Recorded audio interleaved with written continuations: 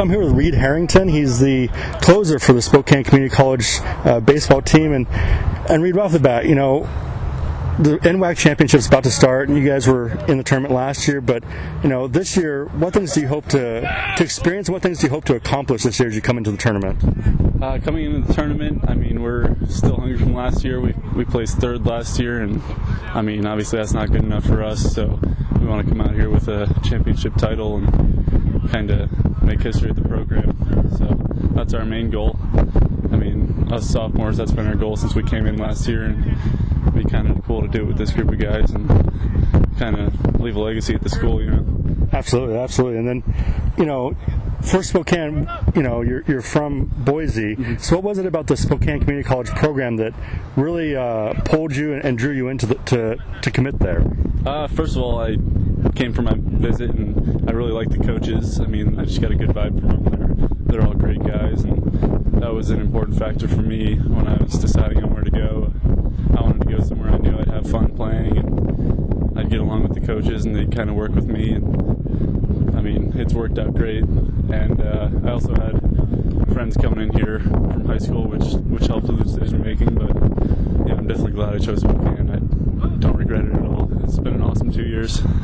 And then you are finishing up your time here at Spokane, but you're committed to play at Boise State. And you mentioned to me that's where you're from, and yeah. You actually have a teammate here at Spokane who also was your teammate in high school.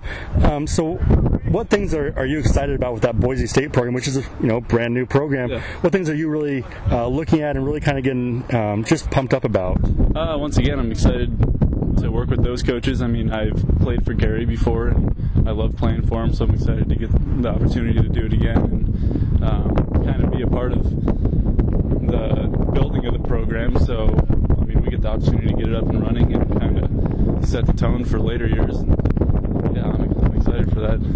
It's also nice, playing in front of your hometown. Yeah, exactly. Family doesn't have to drive as far to visit you and see that type of stuff. So, also growing up, a lot of young players will look at, professional athletes and kind of say, I love their style, I love their attitude. Mm-hmm. Is there a player that you looked at and said, that's the player I kind of want to mimic, or is there just a team that you follow? Well, growing up, I was a Yankees fan because I'm from the East Coast. So, Derek Jeter was always my favorite player, just because, in my eyes, he was the best, and I respected how he played the game and how he carried himself on and off the field. So I kind of just always looked up to him and kind of tried to carry myself like that. And then, also growing up, a lot of players, you don't get to college by accident. You have to work hard. And who in your life has kind of been that motivator, that inspiration, that person who tells you to keep trying, keep working hard to really get you to where you're at? Definitely my parents. I mean, they've always been there, even when I don't want to keep going. They're always pushing me to go the extra mile and keep putting in the work and keep pushing me to, follow through with whatever it is I'm doing, which has been a huge factor in my life and my baseball career.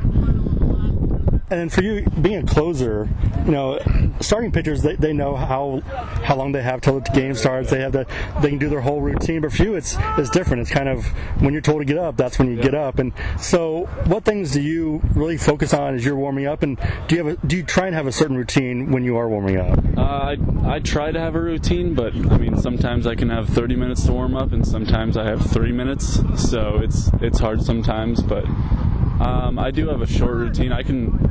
I'm lucky because I have the ability to get ready and get hot, get my arm going in less than 5 minutes, which is really useful as a closer. You never know when you have to go in, but it's important for me to stay locked into the game throughout the whole game, even though I most likely won't come in until the end, but I always just have to be ready to jump in at any time. So, yeah. And the last question I have for you, you have a lot of, wherever you go and wherever you play, there's always kids watching the games and dreaming, of that college dream, that Major League baseball dream.